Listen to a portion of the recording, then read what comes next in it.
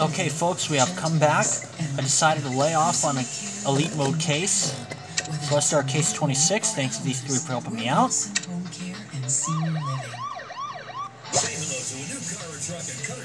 Giving up the Ghost.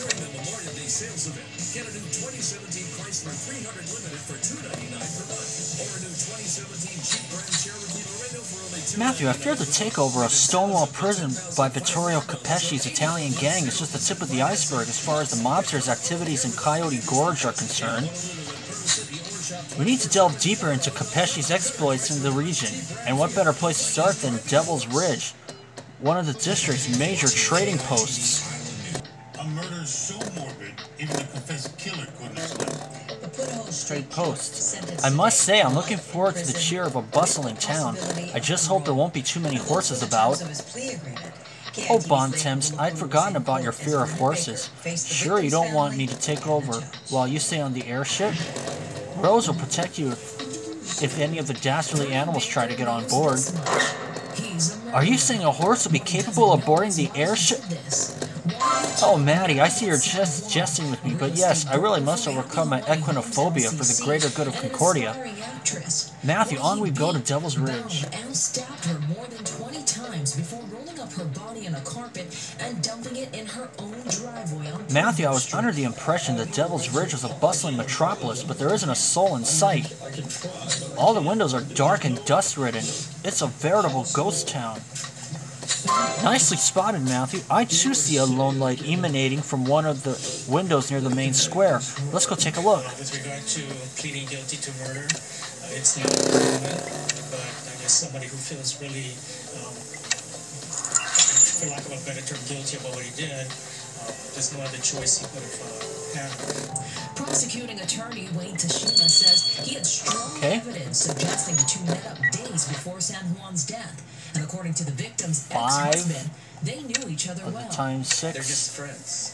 That's all. They've been friends for years. He doesn't understand what could have gone so wrong. I just hope nobody has to go through something like this ever. Baker is set to serve life behind bars, but his plea leaves open the possibility of parole. Lake Holokula, KITV Island News. Convicted murderer Stephen Capobianco pleaded no contest on 5 remaining criminal charges. Capobianco was found guilty of murdering his then pregnant ex-girlfriend, Kelly Scott, back in December. Mountain News reports he entered pleas this week for burglary, theft, attempted promotion of prison contraband, and carrying a deadly weapon. All but the weapons charge carries a penalty of up to 5 years in prison. Capobianco's already serving life with the possibility of parole. Mon Dieu! Matthew, you found a man hanging dead from a tree. Did he take his own life?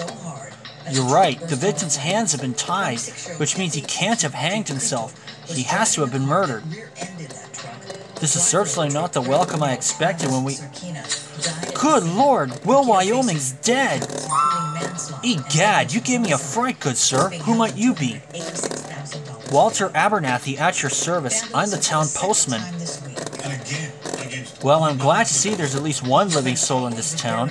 Please wait here, Mr. Abernathy. Senior Trooper Matthew will want to have a word with you shortly. Matthew, if your victim's name is Will Wyoming, then this bolo tie must be his.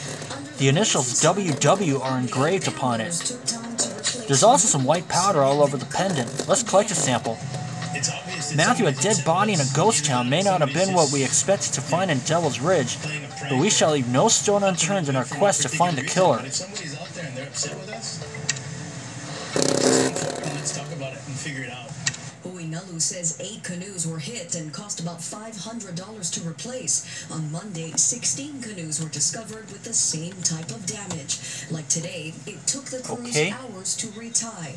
The club is unsure who is behind the vandalism, but point out similarities between what Kaneohe Canoe Club experienced. And we'll start autopsy, and I'm going to collect some stars, so sit tight, folks. Alright, I got 8 stars. I'm going to take the bolo tie first, because I'm pretty sure this is going to be the analysis one. into the middle 80s. We'll go for 85 for Kapolei, 83 in Waimanalo, down towards Hawaii. Expecting highs in the middle 80s. Couple light showers in the morning, afternoon should be looking good.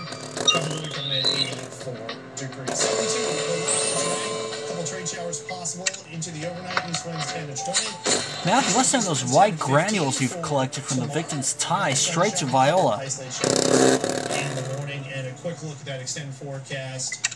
And we will. Heading towards the weekend, but the good news is the winds pick up very 3 hours. quickly by Monday and Tuesday. That means fog, not as much of an issue. Could see a little haze. And let's talk to Walter about the Walter Abernathy. Good news in that regard. We will see lighter trades, but it won't last too long. Mr. Abernathy, what can you tell us about Will, Wyoming, the man we found hanged from a tree in the center of Devil's Ridge? Oh, Will was a Devil's Ridger, born and bred. He grew up in this here town, but he'd been away for a while, yes sirree. Anywho, he came back a couple of days ago and stopped by my post office to pick up some stamps and whatnot. Well, now it seems like you're the only person left in Devil's Ridge. Do you know where the rest of the inhabitants have gone? I'm as doggone puzzled as you are, yes siree. It was weeks ago now. I'd been out and about delivering mail around Coyote Gorge, and when I got back to Devil's Ridge, the folks had all up and left. But I'm as sure that they'll be coming back real soon. That's why I've stayed here, to get their posts all good and proper for when they decide to come on home. I admire your optimism, Mr. Abernathy. Matthew, since you know Mr. Wyoming visited this post office, we had better take a look around it. They both survived, but her diagnosis became her new reality. Adult onset Still's disease, a rare systemic autoinflammatory disease. Simple tasks are borderline impossible. I'm going to click the cat again. Her mother helps her out a lot. You know, things like putting my hair out. I didn't do that. She did it. You know, she helped me to do that. On the toughest of days, Kimberly knows exactly where to turn to find motivation.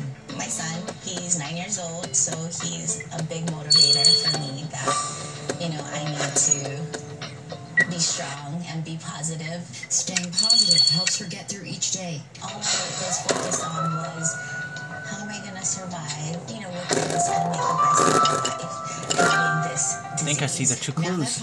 At least 2 clues anyway. To help others. I have been able to help other people too that, you know, facing similar autoimmune diseases or any kind of disease that, you know, it's okay. You just have to own what you have, and it's not something to be ashamed of. While the ultimate desire might be finding a cure, Kimberly sets a much simpler goal for herself and her son. Since he always wanted me to be able to sit on the floor and play Lego with him. I tell him, one day we'll be able to, you know, play Lego. Nicole Carvalho, KITV Island News. Giving back 1 pint at a time. Seniors at St. Francis High School host a canoe. Matthew, I wonder what these broken pieces of cardboard once were. Let's put them back together. And I agree, this fancy trunk seems very out of place here. Why don't we have a quick rummage inside? And reveal an area's ever-changing landscape. To truly understand the city and its people, one must first uncover its past. Tune into Hometown History Sunday, May 21st at 7:30 on OC16. Say hello to a new Mazda and you can drive away with the 2017 Mazda 3 Sport Sedan for as low as $139 per month. Or how about driving away in the 2017 Mazda 6 Sport Sedan for only $150? Got it. Got the 9 in time.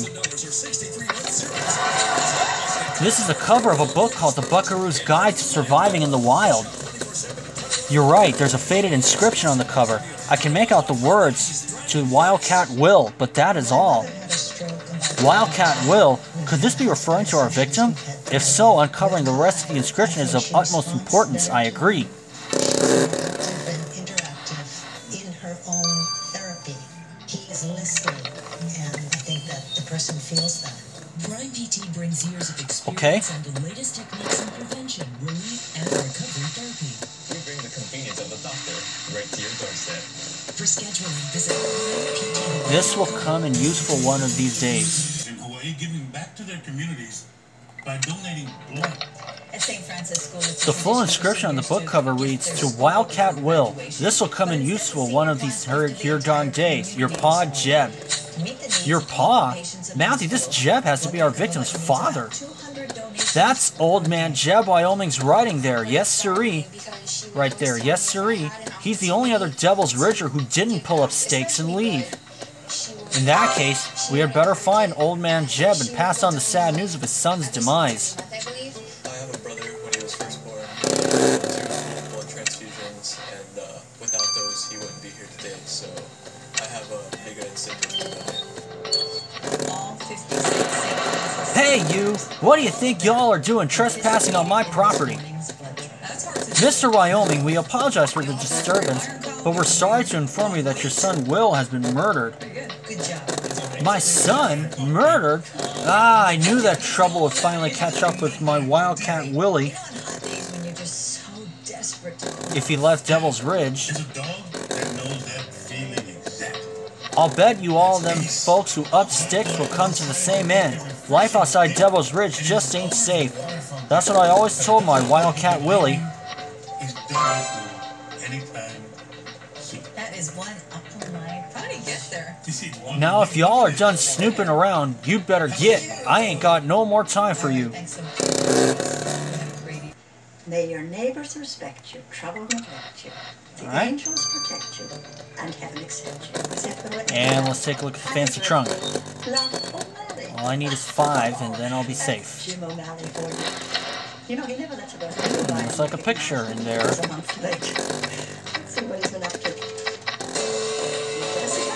A woman's portrait. Matthew, I don't much enjoy rifling through a person's intimate belongings, but my curiosity has certainly been piqued by the oil-painted portrait we found in the trunk. Let's see if we can identify this grand lady through our registry. Finished, darling? Now maybe we can talk? Gretchen, I'm sorry. I'm working on something important now, all right? Of course. Silly me. I should have phoned for an appointment. If you're going to play the neglected wife, you might stop by dressing down for the part. Roland, please. Let's not fight, okay? Why don't we take a trip for our 10th anniversary? All right. We could go to Paris. We can go back to that Paris? Ready in mind? I told you. Look, if you want to go, go. Take one of your friends. You just don't get it, do you? I don't 9. care about Paris. I just want to be with you. Just the two of us. Matthew, our registry matched the portrait you found in the post office to a woman named Franca Capesci. Oh my, this Franca is none other than the wife of Vittorio Capesci, the Italian mobster. Mrs. Capesci's record shows she's been living in Italy for the last few years, but it seems she's now back in Concordia, and more specifically right here in Devil's Ridge. Let's find her.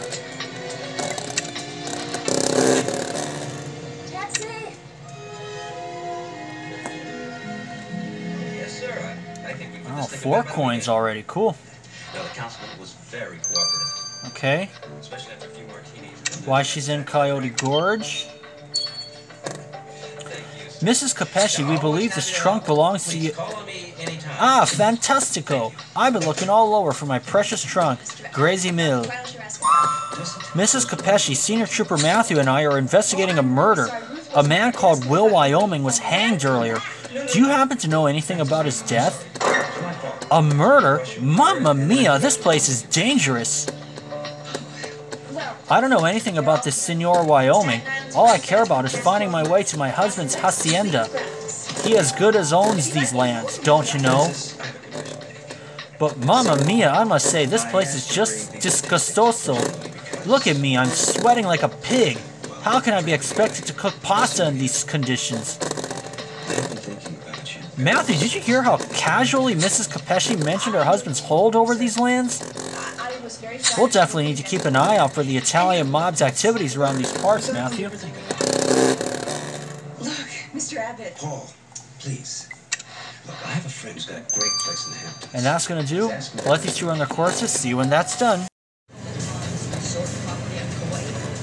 Okay, folks, we have returned. Let's get the results of the autopsy.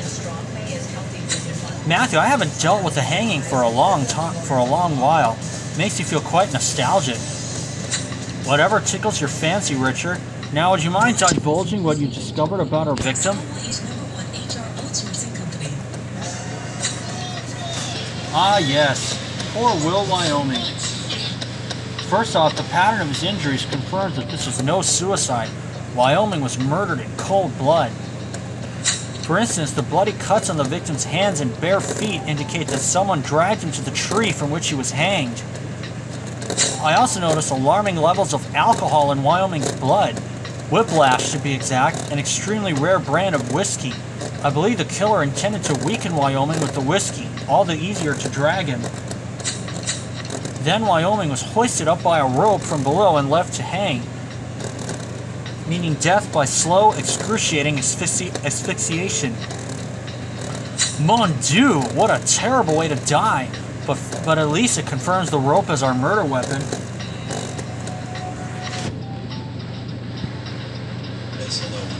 It does indeed. What's more, the killer didn't realize that their sadistic methods left us a fine piece of evidence. You see, the only way our perpetrator would have been able to pull a man as large as Wyoming so high is by knotting ropes together to create a pulley. This pulley system would reduce the effort needed to lift Wyoming by half, allowing him to be much more easily raised. Creating such a mechanism using ropes requires a high knowledge of knotting, which makes your killer a dab hand at tying complex knots. Well, our murderer won't even be able to tie their shoelaces when we bind them in handcuffs, Matthew.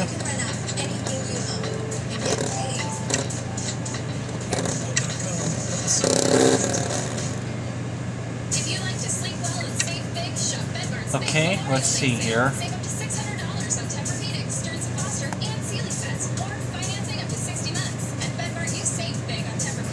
First coins I've got today. Okay, now let's get the results of the white granules. Matthew, I don't know about you, but I've always been accused of being nitpicky, although I suppose fastidiousness is an attribute in my line of work. I'm sure it is, dear Viola, but what does being nitpicky have to do with the white particles you extracted from the victim's bolo tie?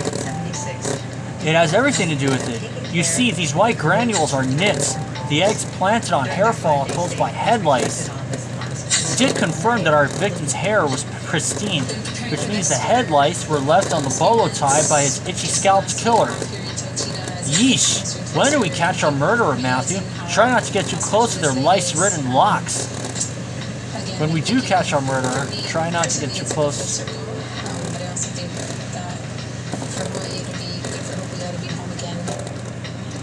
Matthew, I am well and truly stumped by this case so far. We arrive in Devil's Ridge, a supposedly bustling trading post, only to find us completely abandoned apart from a postman, a grumpy old-timer, and his hanged son. While Franca Capesci, Vittorio's wife, claims simply to be on her way to rejoining her husband, who apparently has a strong hold over Coyote Gorge. If any of these people harbor a motive to kill the victim, I fear we have yet to uncover it. Yet I am oh boy. Matthew, what was that noise? Egad, it's a wild horse. Run for your life, Matthew. Holy jeez.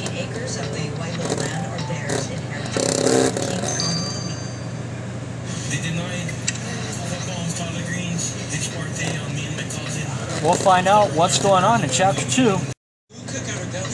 Okay, folks. We are back now. Let's start Chapter 2 of Giving Up the Ghost.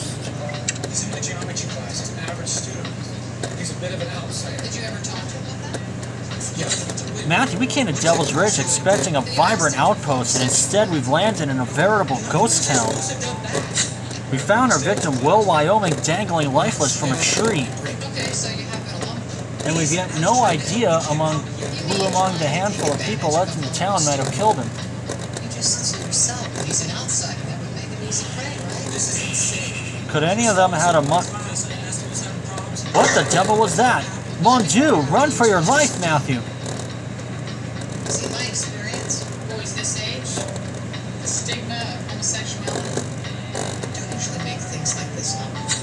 Oh, thank goodness, the horse missed us, but now it's heading towards some sort of encampment down yonder. Yes, I suppose we have to try and stop it before it hurts anyone. Lead the way to the encampment, Matthew. I'll be right behind you. Yeah, I told him I was worried about his grades, that's it. That doesn't make sense? No, it doesn't.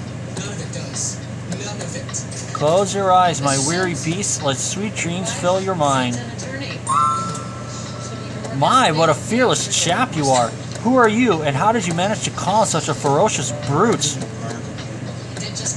Ennis Sparhawk's my name, and I'm a troubadour traveling with this caravan of kindly folk who let me sing for my supper.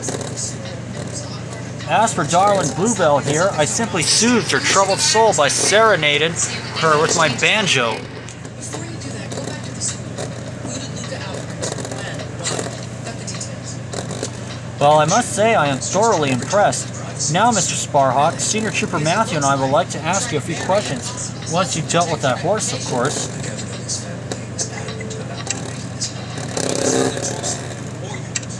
So who did Luca disclose to first? Yes. Luca told me about rescues. Mr. Overby said I couldn't see. Mr. Sparhawk, Senior Trooper Matthew and I are investigating the murder of Will Wyoming, who was found hanged in Devil's Ridge earlier this evening. 3 weeks ago. Will hanged? You sound like you knew the poor chap. Well, I'd seen Will around, sure. He was traveling with us after all. Seemed a decent enough fellow. But that's about all I can say. I don't care much for people. Music is my world, so I just play tunes on my old banjo and tie up the odd wild horse when the need arises. Now, if you'll excuse me, I feel a ballad coming on about Will Wyoming's tragic demise. Matthew, so Will Wyoming was traveling with this caravan. In that case, we had better take a good look around their encampment.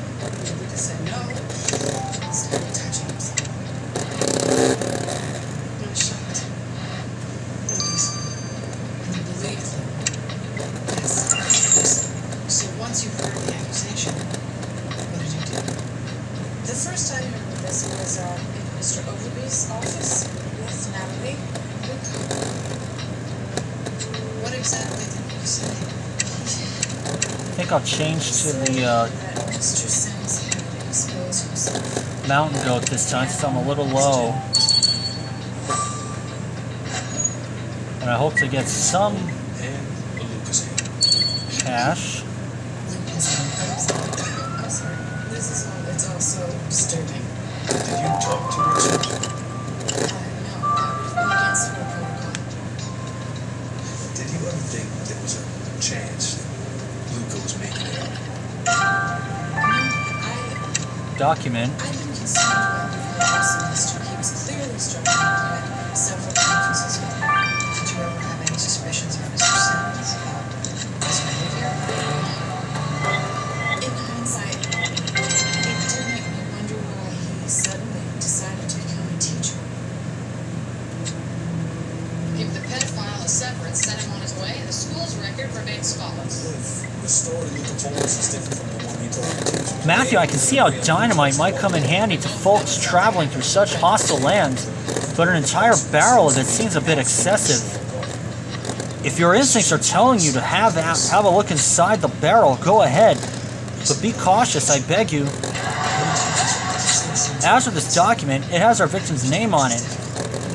It's some sort of contractual agreement stating that Mr. Will Wyoming is hereby hired by Miss Dash it, the hirer's name is illegible. Think you can decipher those letters, Matthew? So, Mr. Sims, hold up his speed. Did he drop his I think I can. Starting with the document. So then what happened? He asked me to touch it, but I wouldn't spend it touch himself.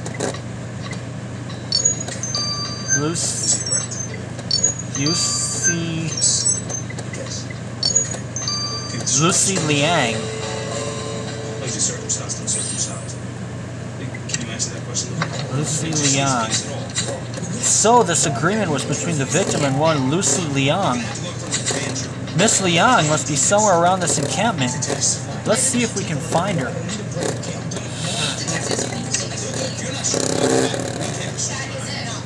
Alright. 2.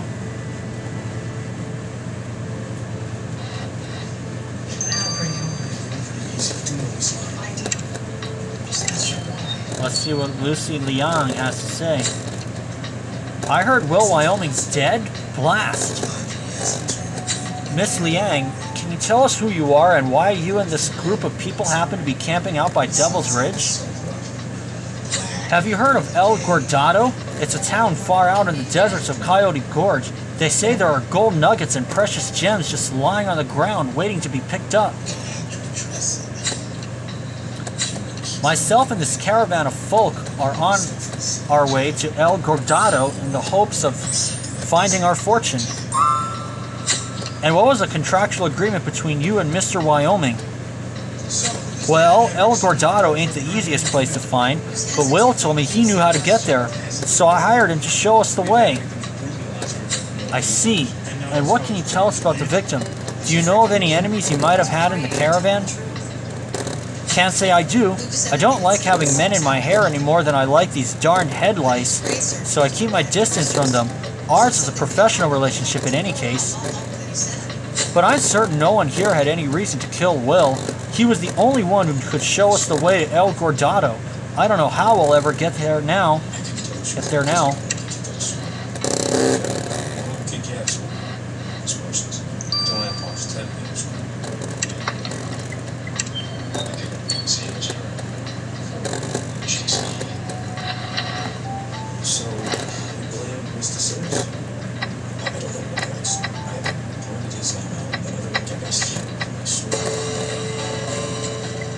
Whiskey bottle. Not only did that TNT barrel contain all manner of explosives, but it was also hiding a bottle of Whiplash whiskey. Why would anyone hide a mostly empty bottle in such a manner? How clever of you, Matthew. Richard did mention the killer got the victim drunk on this very brand of alcohol. Could this bottle belong to our murderer? Let's send the bottle to Viola and see if she can extract any answers from it.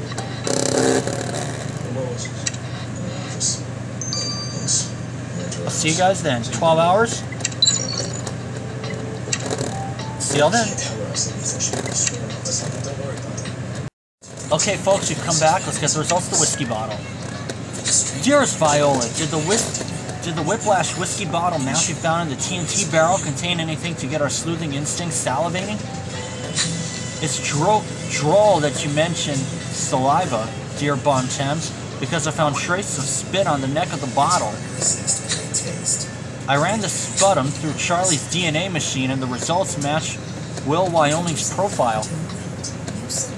Which means this bottle once contained the very whiskey the killer used to intoxicate our victim. Charlie's DNA machine never ceases to amaze. It's a wonder we managed to solve anything before he invented it. Indeed, but I'm happy to say that I did make a further discovery using more traditional scientific methods. You see, I also found a sticky green substance on the bottle, which turned out to be cooked sword pear cactus. We didn't find any trace of this culinary delicacy on the victim, which leads me to conclude that your killer enjoyed a steaming plate of cactus before they disposed of the bottle. Well, that's an extremely useful piece of knowledge to have about our prickly killer. And in order to unearth even more clues, Matthew, what say you we take another look around where Wyoming was hanged?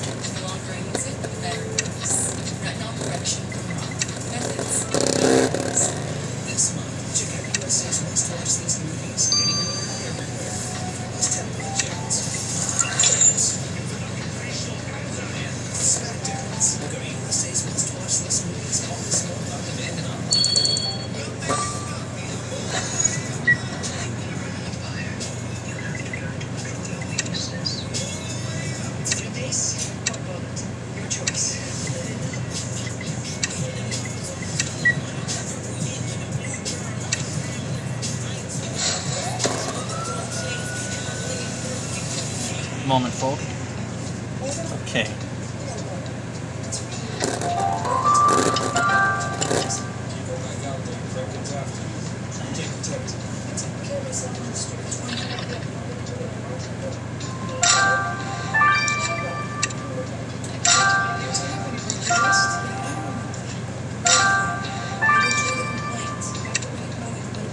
He's not the crook, you know. He snapped.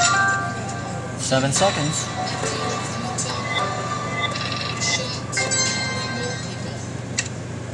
It's in. Is this a vet? Yes, this is a vet.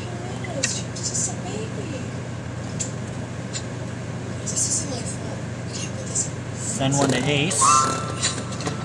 Matthew, that envelope's almost filled to bursting with Concordian shillings. How the devil did it end up being discarded here? There's no recipient name, but you're right. We might find some fingerprints on the envelope. I'll get your dusting kit.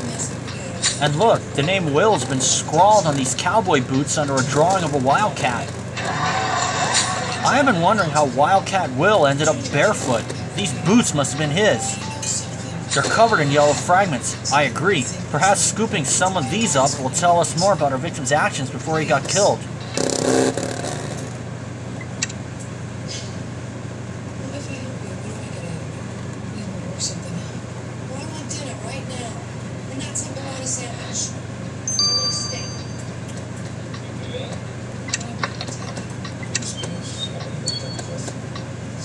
Okay.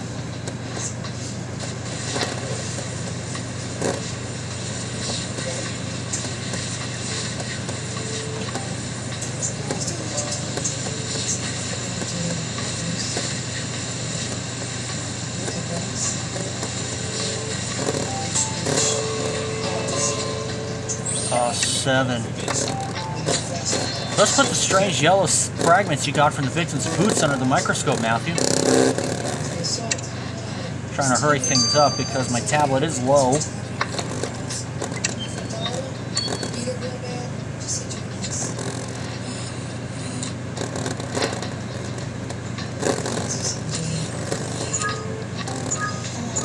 Kind of looks like macaroni. Guess we'll find out.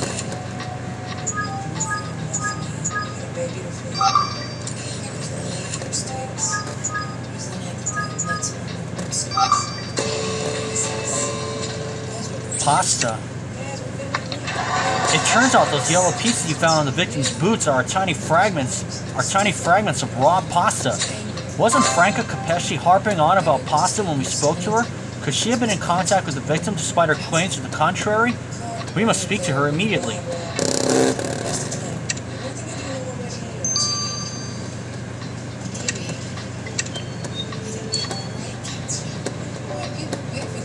Oh, it's you again, Senior Trooper Matthew. Watch your step. I just saw a scorpion scuttling past. Mamma mia, this place...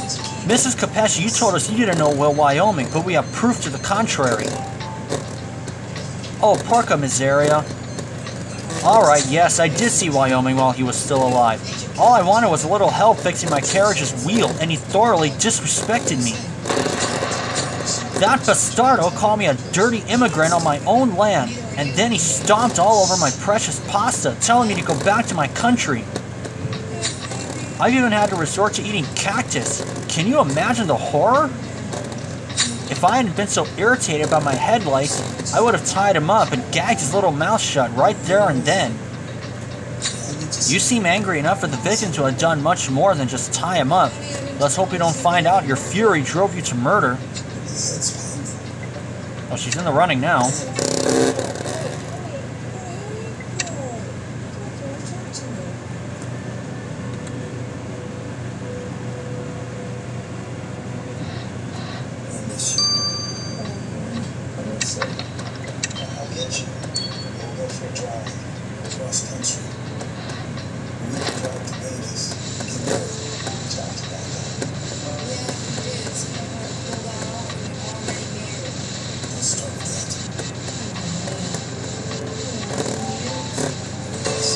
There we go. Matthew, let's dispatch these fingerprints you found on the envelope to Evie for analysis.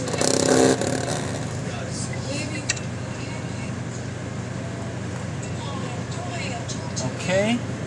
And and I think that's going to do. So I gotta charge this sucker up. 12 hours. I'll see you guys when this is done. For now, this is Matthew. See you then.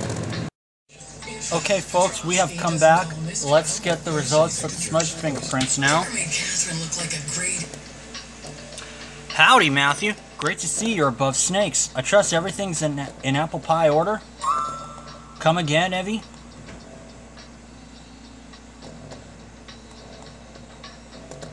I'm just trying out the cowboy lingo from this buckaroo dictionary I found. Above snakes means alive, and apple pie order signifies in top shape. Isn't it fun? He's like she'd seen a ghost.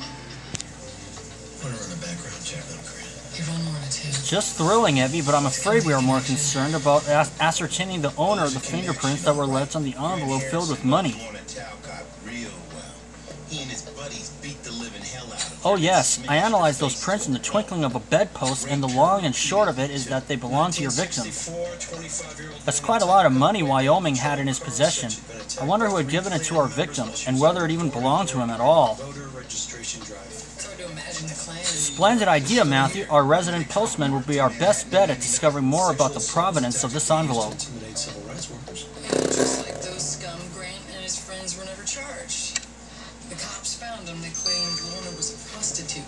Yeah, well, Laura was charged with resisting an assault, but not prostitution. The cops barely even investigated. There's plenty of bigots in uniform, Allie. Mr. Abernathy, we found this envelope full of cash, and we were...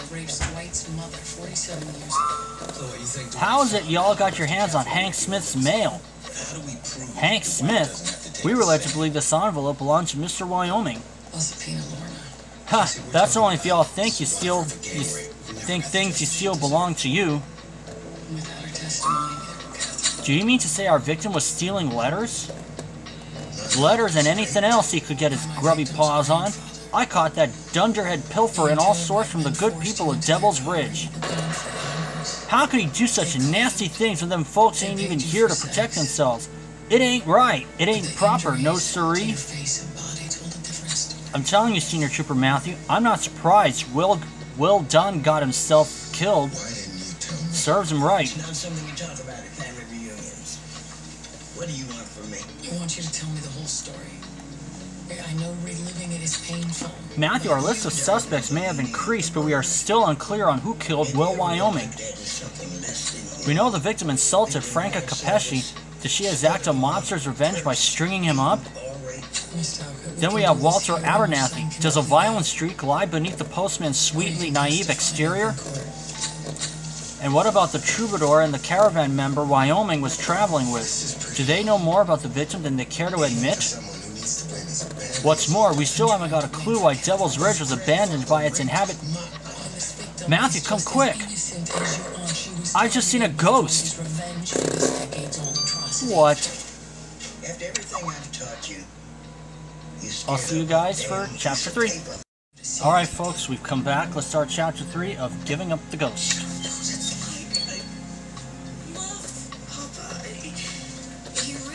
Matthew, our list of suspects is getting as long as the rope Will Wyoming was hanged with, but we're still not clear on who actually committed the dastardly deed. I am certain that a few more clues help us get to the bottom of... Matthew, come quick, I've just seen a ghost wandering around the hanging tree in Devil's Ridge. A ghost? Yes, Will Wyoming must have come back from the dead to haunt us. Now calm yourself, Constable. I'm sure there is a perfectly rational explanation for what you saw. Isn't that right, Matthew? Oh, you think we should go investigate Constable Ramirez's claim? Alright then, let's go back to the town.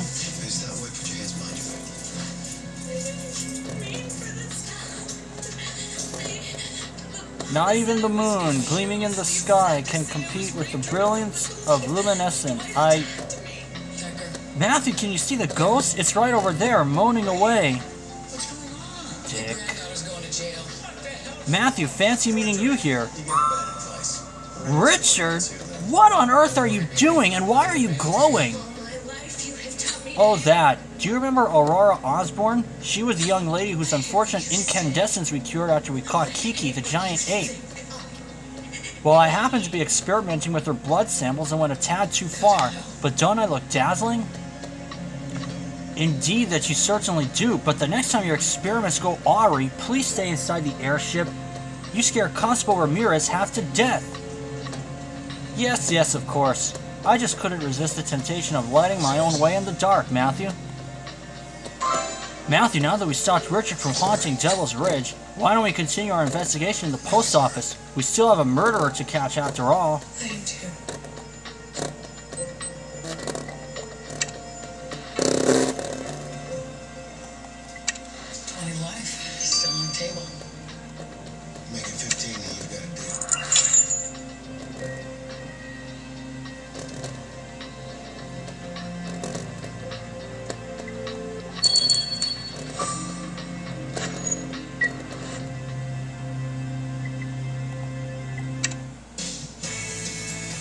These are their stories.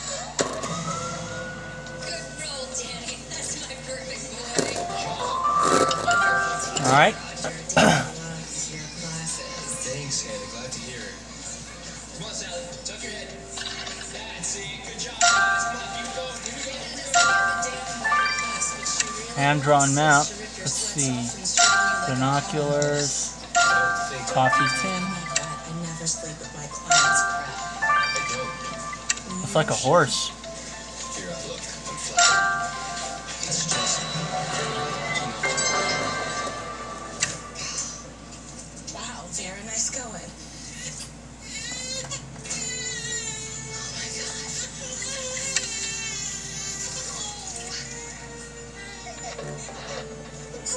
Matthew, I didn't take you for an Equinophile, but if you think fixing this broken wooden horse might give us another clue, have at it. Why does this rusty coffee tin have a lock on it? Something important must be inside. Please unlock it as fast as you can. And this hand-drawn map shows directions to a place marked simply with an X. There seems to be some annotations, but I can't make out what they say. You'll need your Justin kit for this job. Matthew, these clues could break this case wide open. We'll catch the killer soon, I just know it. How long will he need to stay in this incubator? We're warming up slowly. His core temp is still low, so he's not out of the woods yet. I'm so into this, dude.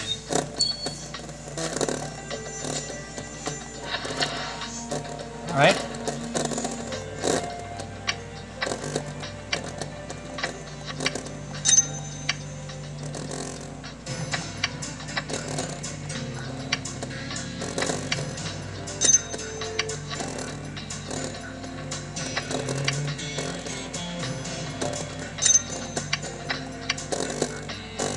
There we go.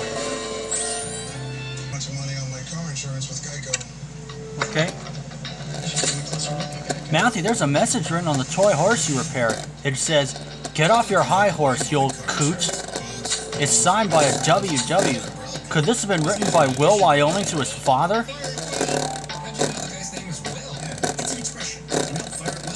Why don't we see if old man Jeb can shed any light on this rather unfriendly message?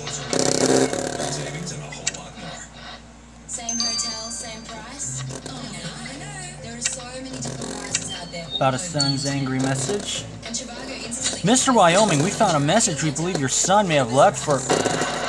You got some nerve coming back on my land. I'm fed up with you foreign folks with your diseases. Heck, I even caught head lice thanks to you. If you are quite finished with your belligerent talk with Mr. Wyoming, you may remember that we're investigating the murder of your son. Please tell us what the message on this toy horse means. Mr. Blade, we've been expecting you. Oh, y'all found the dang horse. Looky here, I loved my Wildcat Willie, but that boy wouldn't stop carrying on about me getting away from Devil's Ridge. I weren't having none of it. He thought I was being all high and mighty, but I wasn't. I was being true to myself. This here is my land, my property, and the only way I'm leaving is in a pine box, I tell you what. Now go on and get before I get there, that there postman to tie you up in one of his unbreakable knots. Mr. Wyoming, if we find out your rage led to murder, you'll be the only one tied up in prison.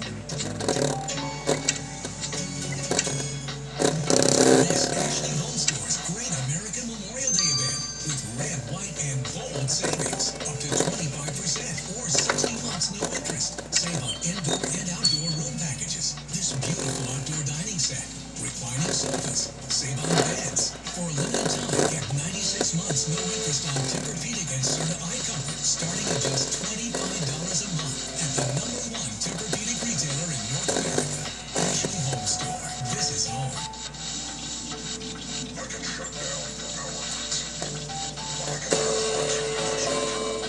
Man, this mouse is really going to hell. Matthew, whoever wrote the annotation on this map was not happy. No danger. Why? They're all protesting against the path that had been chosen. The bottom of the map is signed Lucy L. Miss Liang must have written these notes. Which means this map must show the route the victim was using to take the caravan to El Gordado. And if that's the case, Miss Liang didn't seem to appreciate the victim's navigational choices. She had better explain herself.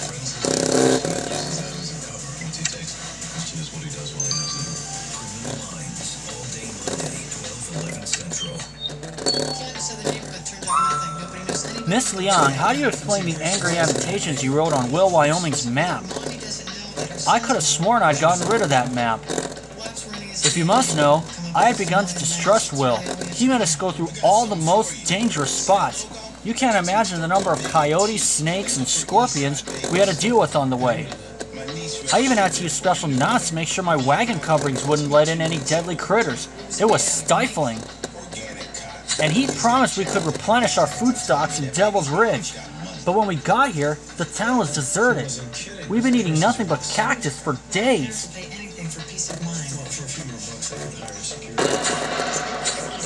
But Wyoming insisted his way was the only way, no matter that it put all of us in danger. Now if you'll excuse me, I have a lot to do, including finding a new safer route so we can finally leave this godforsaken place.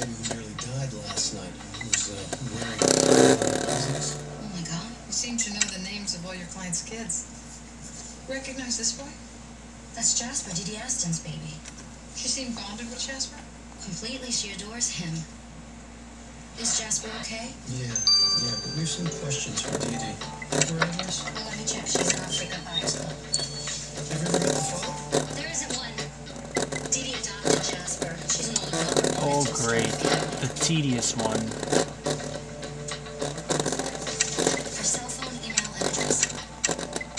There we are.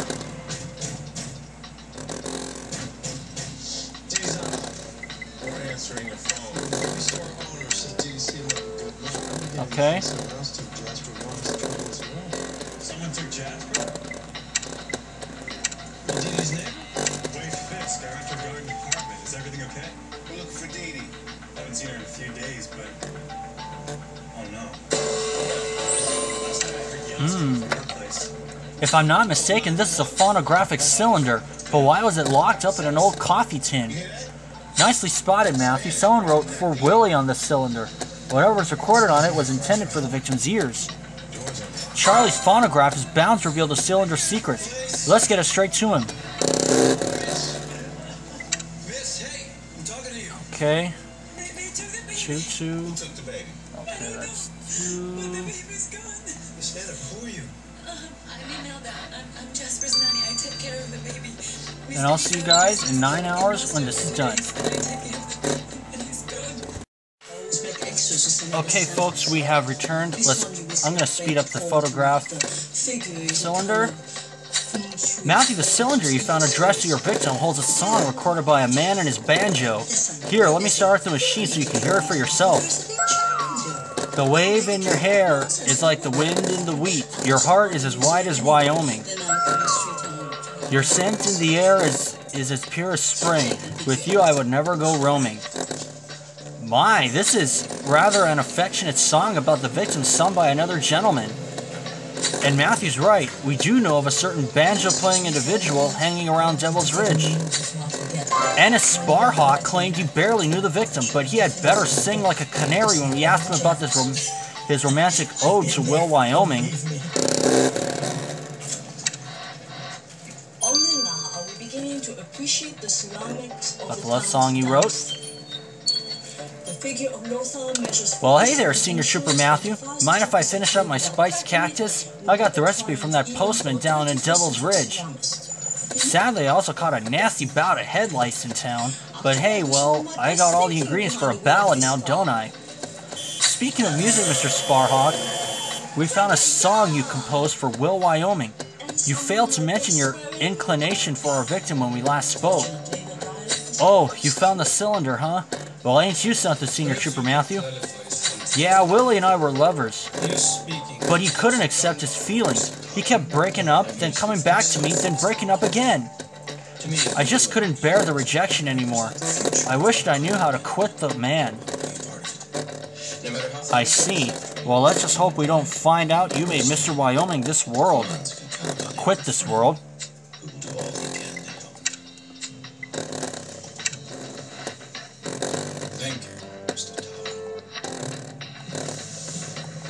Matthew, it appears the victim managed to rile up quite a few people before someone hanged him high. Old man Jeb seemed angrier than ever about his son insisting he leave Devil's Ridge. And what about the victim's spurned lover, Ennis Sparhawk? Heartbreak often leads to violence. At the same time, Lucy Leong was furious about the dangerous route on which the victim had chosen to take the caravan. Matthew, we too need a sense of direction. Let us return to the campsite. It may yet give us the missing clues we need to pin down the killer. According to my sources, for a brief time yesterday, I want to know all I can. Business is business, my son.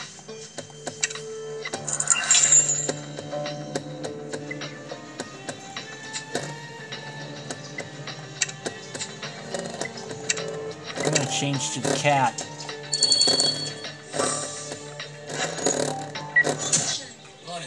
Would you pick up Mr. Fletcher at the university at 2:30?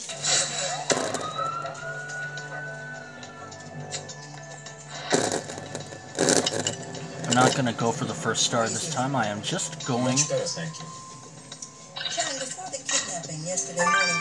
Ooh, bloody shirt. Any time see that black sedan farmhouse? I know that you don't have Pig. retaliation. I promise to be discreet. I didn't see anyone following us. When did you first know that we were going to the Jade Shop? Sack of food. At the mansion, Mrs. Dunbar told me when she called. Was there anyone else close by who might have overheard? I wouldn't know. I was in the garage. She phoned me from the house. Mrs. Fletcher, I would rather not say anymore. Another 400 XP coming my way. I understand you. This shirt is streaked with blood. We must get a sample immediately. At this time of year. And a rummage of the sack of food could yield another clue. There's still hope of catching the killer, Matthew. That's because the clouds are so low. I'll remember. Unfortunately, I must remind you once again, these negotiations are not open-ended. Mr. Quinn, will not be coerced by your threats, no matter how you choose to live. What are you implying, Mr. A knotted rope. You know very well what I mean. There was a knotted piece of rope hidden in that sack of food, and it looks identical to the rope used to hoist the victim. Viola will need to take a look at this rope post-haste. I agree. Mr. Dunbar, this is our final offer. You have until 9 hours. at which time And the bloody shirt. negotiations are terminated. If it's more as a set, we're finished right now. Mr. Dunbar, Father, since we have another day, it would be most improper not to keep something. Now, may I suggest that only for appearance sake, it would be best that we attended to the Let's get the blood sample you collected from the shirts of Viola straight away, Matthew.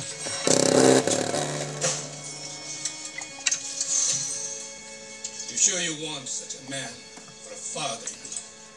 It's 1.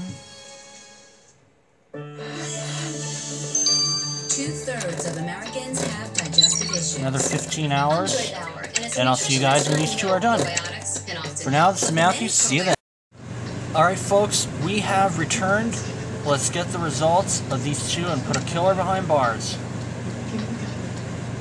Matthew, I checked with Dick, and the rope you found in the sack of food is indeed the same as the one used to hang the victim. It was rather like looking for a needle in a haystack, but amidst the rope's knots, I eventually found fibers of a different kind. These yellow fibers are from a type of thin cotton muslin which lets you breathe in air while keeping out dust and sand, making it the perfect material for bandanas. The most obvious explanation is that the killer wrapped their hands in their yellow bandana to protect themselves from rope burn as they strung up the victim. A clever but ultimately incriminating idea. So the killer was wearing a yellow bandana when they killed the victim, and since we didn't find it, they must still have it on them, Matthew.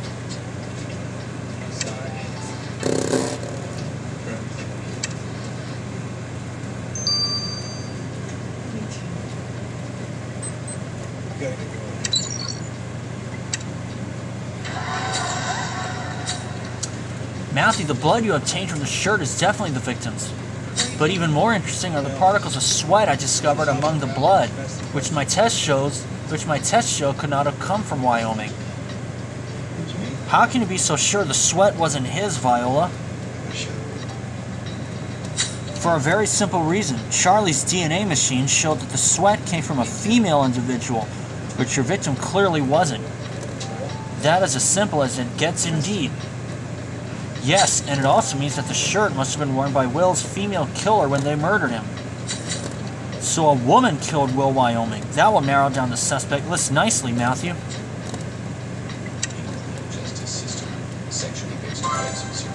We have enough evidence to put Will Wyoming's killer behind bars for good, Matthew. Let's go get her. These are their stories.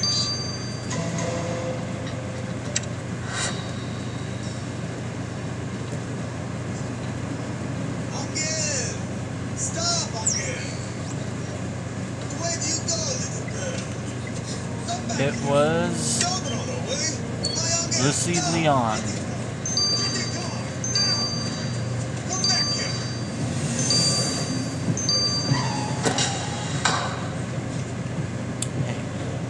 Miss Leon, you're under arrest for the murder of Will Wyoming. You think I murdered Will? That's ridiculous. You had a motive. You hated the victim for bringing you to Devil's Ridge, a town which gave you nothing but head lice. Will and I had a few disagreements, sure, but I wouldn't have killed him because of them. Then how did fibers from your yellow bandana end up on the rope used to hang the victim? If you think I'm the only person who wears a yellow bandana, oh well. Oh, we've been paying attention. We found the shirt you were wearing when you killed him, still covered with the blood from his bruised hands.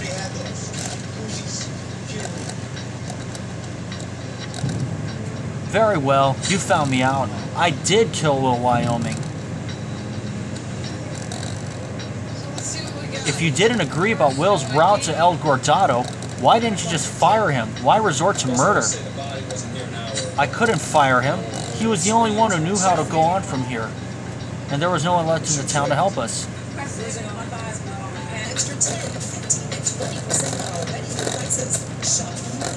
But when we got to Devil's Ridge, Will demanded double the payment we had agreed upon to take us the rest of the way to El Guardado. Nobody on the caravan could afford such a price. These families have sold everything they had to be able to make this journey, and he was happy to leave us to the coyotes. I wasn't about to let him abuse these people. Will loved whiplash, so getting him drunk was easy. When he passed out, I dragged his body to the nearest tree and hanged him like the rat he was.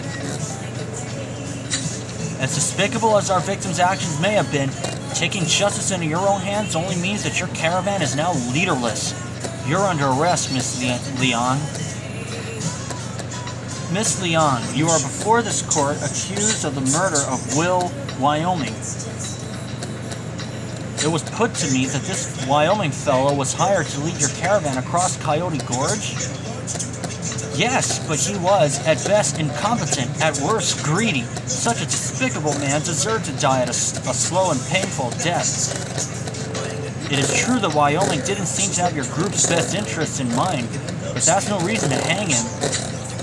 Therefore, your final destination will now be prison, where this court sentenced you to remain for 11 years. How will I ever reach El Guardado now? Well done catching Will Wyoming's killer, Matthew. This investigation was no small feat, but you did it. But something is still bothering me, Matthew, and I'm sure it's bothering you too. Devil's Ridge was once a hub of activity, but everyone's disappeared, seemingly overnight. I agree, Matthew. We must find out what, or who, turned it into a ghost town. The internet's favorite mattress. Order online. You can try it for 100 nights in your own home.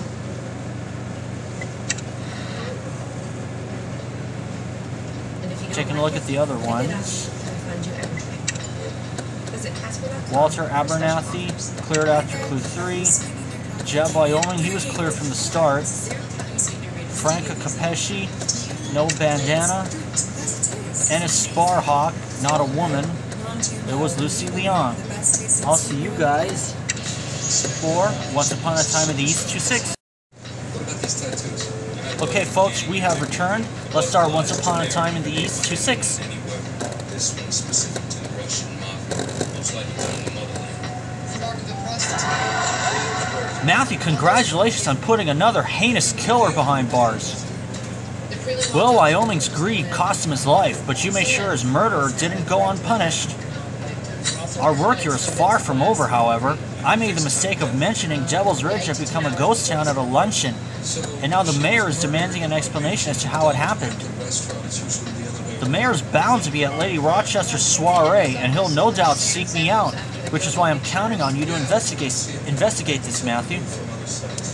Of course, Chief. I agree, Matthew. The victim's father, Jeb Wyoming, was there when everyone left.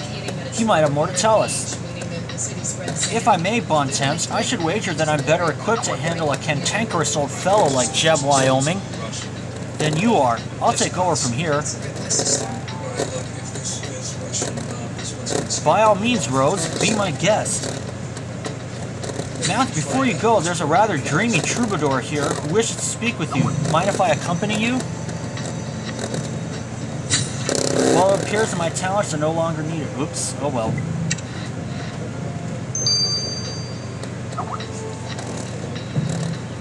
Thank you. Why these people want to leave the last thing they want to do is talk to the cops. Okay.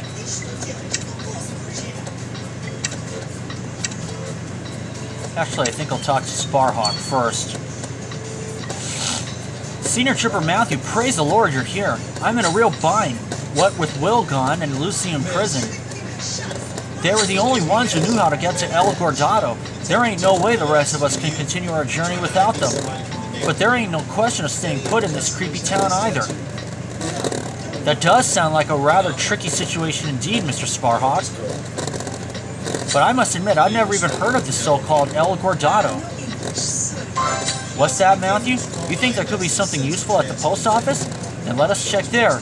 Don't fret, Mr. Sparhawk. We'll be back before you know it. Last chance. Who's your girl? Who's she with? Okay, that is Lynn and the man is dead. They had their engagement party last Friday. I go now. Engagement. They pay with the credit card.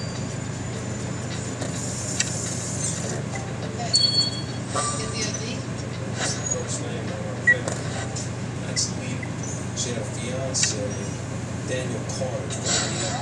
2 kids in college. Went to non-profit NYC habitation. Those are kids are there. Any connection to the Russian mob? On the paper, there's no record. I know you're they just got engaged. Stats. A woman is murdered. Stop. See, that's why I'm afraid of this. Now you feel that thing building? Just gotta get it. Parents were. There we go. I like to bounce my mom off the bus. Sorry to keep you waiting.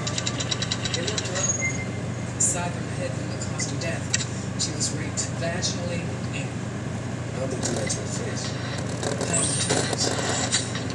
Do you think that locked chest might contain something to help send Mr. Sparhawk and the caravan on their way, Matthew? Then let us unlock it. What did you say that he did again? He runs a non-profit, builds houses for the homeless.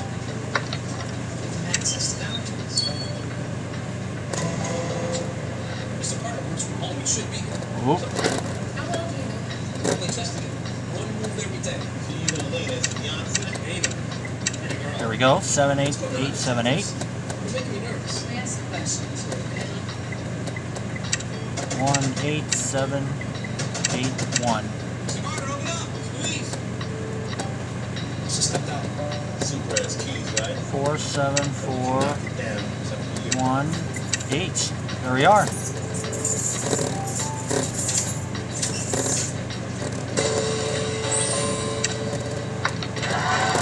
You found an atlas in the chest, Matthew. How fortuitous.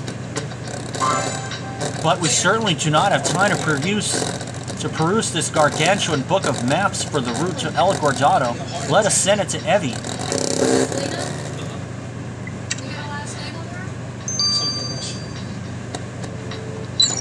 9 hours.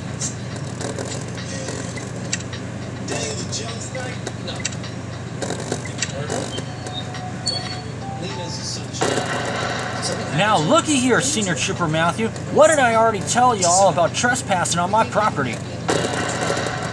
We don't have time for your crotchety antics, old man. We need you to tell us everything you know about why everyone left Devil's Ridge, and we need it before the cows come home. Well now, this here filly's got bags more spirit than that pompous fella you had with you earlier, Senior Trooper Matthew. Alright, if it means you'll get off my land, I suppose I might as well talk. All I know is that a gang of nasty folks came and made some ruckus on the main street. And a few hours later, everybody had done, gone, and left. Ruckus on the street, huh? Your help is much appreciated, Mr. Wyoming. Matthew, I do believe a look around the main street is in order. There's no GPS in his phone. Triangulated the signal. It's too wide an area. All it said they were kids on the phone. Music. There's a carousel right at the end of the pier. We found a body there last fall. All units converge. Chesapeake's Pond carousel area.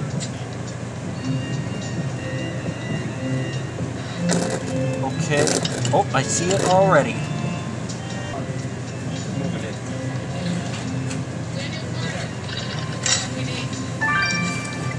Notice.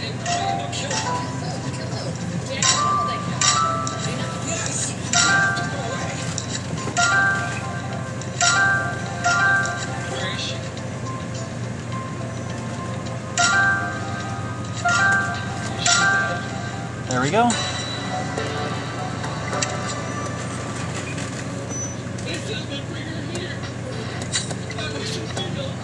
This poster looks like a notice of some description. If you believe it contains information linked to the disappearing act the Devil's Ridgers pulled, then let us recover the smudged writing immediately. When I was a girl, Narcos killed my mom. Right after me.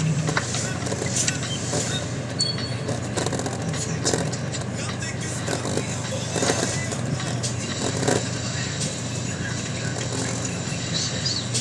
It's their base or world. Your choice.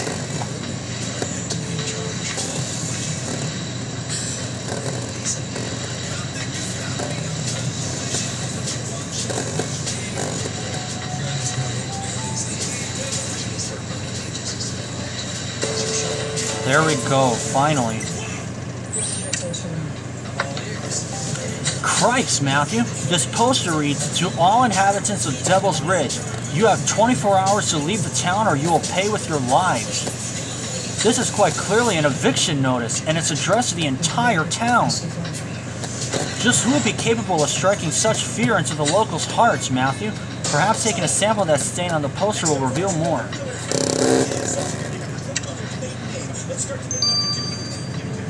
Information could be out there, just waiting to be auctioned off on the dark web. But now there's Experian. We monitor the dark web locally and let you instantly protect your small credit file from identity thieves. Plus, get up to $1 million in identity theft insurance. Try Experian free for 30 days at Experian.com/protect. Okay. Let us send that sample you collected from the eviction notice to Viola at once. I don't think this is going to be 6 hours, will it? Yes, it will. And I'll see you guys when these two are done.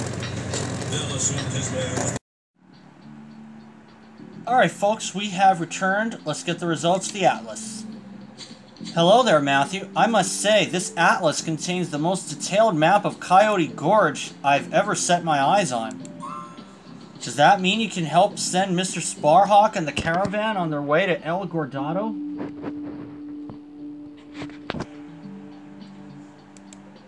Well, yes and no, Matthew. You see, the atlas does include a map of El Gordado, but it is so complex I cannot make head or tail of it. It can only really be deciphered by someone who's truly skilled in the art of navigation. I somehow doubt our musically minded troubadour is a whiz with a map, Matthew. But good thinking. Perhaps the postman might be able to help us out. Let us speak with him.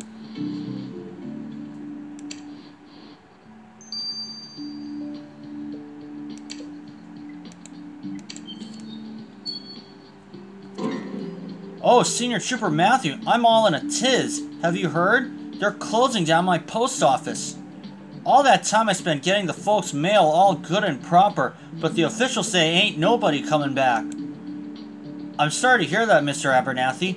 However, Senior Trooper Matthew and I may have a rather enticing proposition for you, now that you find yourself out of work. You see, the group passing through Devil's Ridge are in desperate need of a map-reading expert to get them to El Gordado. We found the map. We just need to know if you fancy yourself up to the job, Mr. Abernathy. Oh, yes'm. Ain't nothing Walt Abernathy needs like a new adventure to get over the loss of his beloved post office. But there's just one small problem. I've doggone lost my compass somewhere on the main street. I can't be going nowhere without that. No, ma'am. Lucky for you, Senior Trooper Matthew just happens to be an expert at finding lost items, Mr. Abernathy. We shall take a look around the main street at once. Oh, ain't you just the bee's knees? I'd be delighted to share my dinner of cactus and beans to thank you for your kind help, Senior Trooper Matthew. In the forms of a burger. Cool.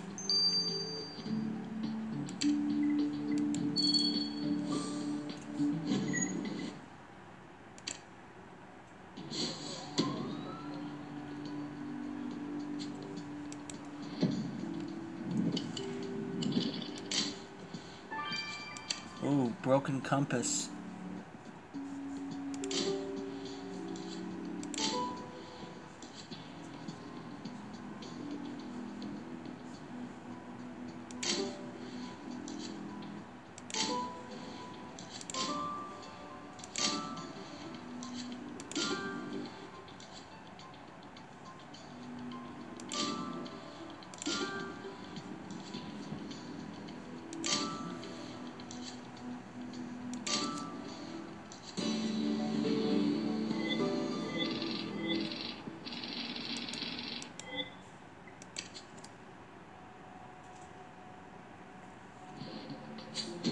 Dash my wig, do you really think these broken metal pieces might be Mr. Abernathy's compass, Matthew? We'd better get to fixing them right away.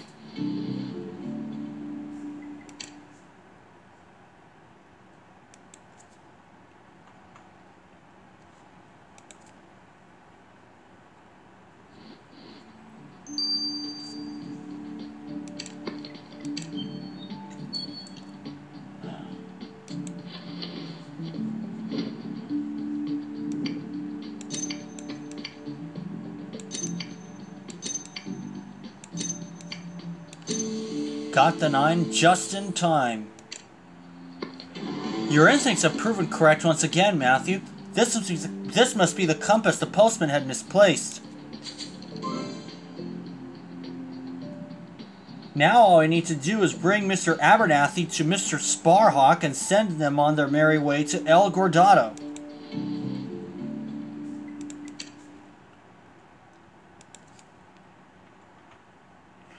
Pretty sure that the next case is going to be open on this coming Thursday, but I can actually start it a day early.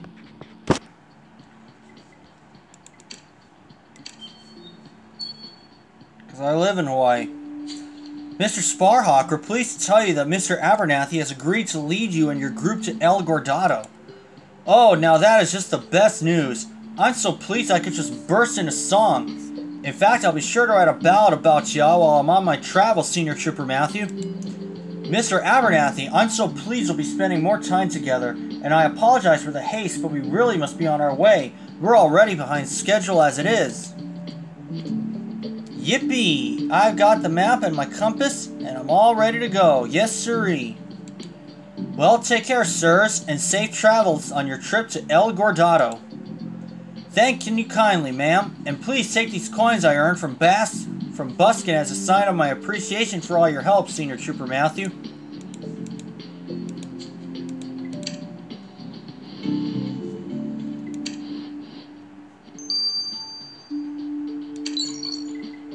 And let's talk to Viola.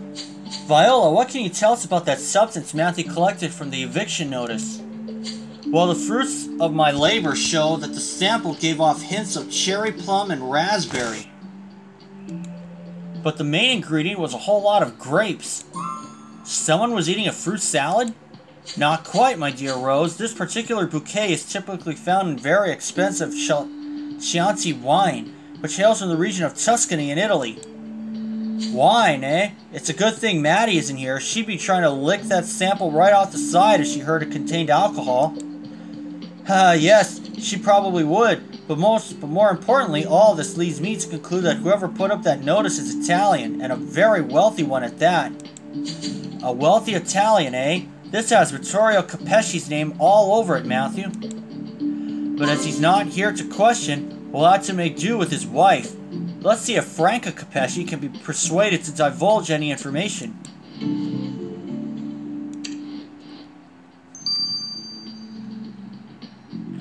About the threatening eviction notice. Paramore del Cielo, not the flying squad again. Can't a woman make her way to her husband in peace? Funny enough, we're here to speak to you about Mr. Capesci. We already know your mobster husband forcibly evicted the inhabitants of Devil's Ridge from their homes. Now we want you to tell us why. Eh? Mamma mia, who are you calling a mobster? My husband is a bona fide businessman, Senior Trooper Matthew. I know nothing of his dealings, but I am sure that if he asked everybody to leave Devil's Ridge, he had a good reason. And what of the fact he threatened those who did not comply with death, Mrs. Capesci? My husband is not a violent man, Senior Trooper Matthew. It was just his way of motivating people, capiche? Now I really shall waste away if I don't have a bowl of pasta soon. Here, if I give you this, will you finally let me make my way to Vittorio's hacienda in peace?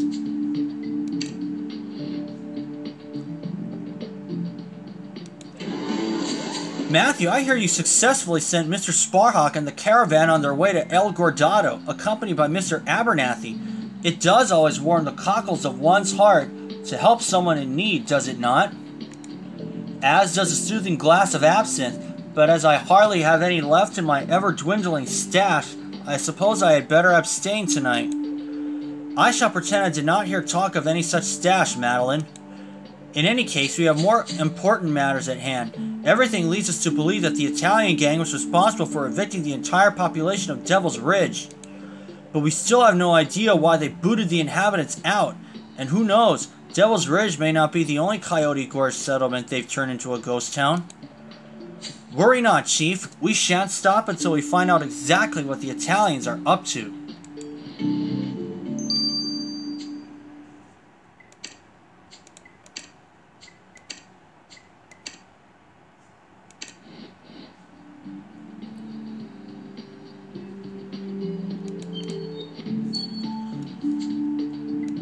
Do I plan to do any cases in Mysteries of the Past? Absolutely. Which ones will I do? Well, that's for me to know and you to find out.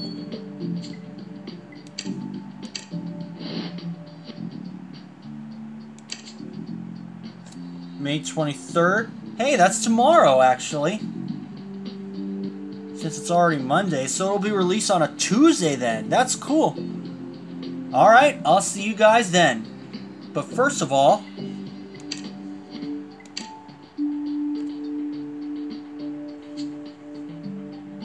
I got some sticker packs to open.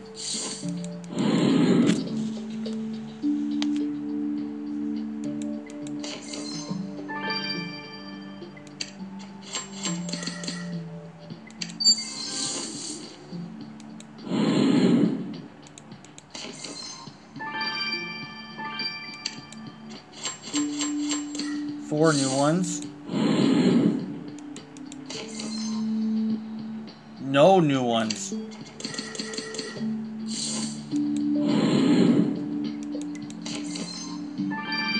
Three.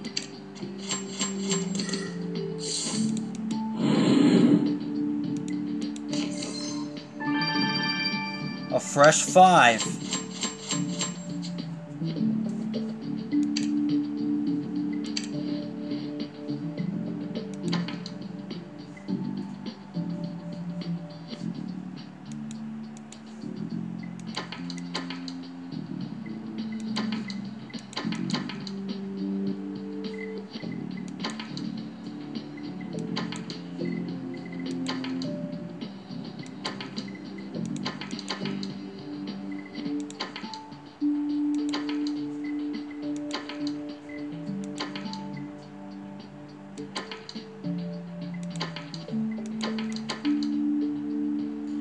One sticker from this current case. I'll see you guys on the 23rd, which is a Tuesday. See y'all then.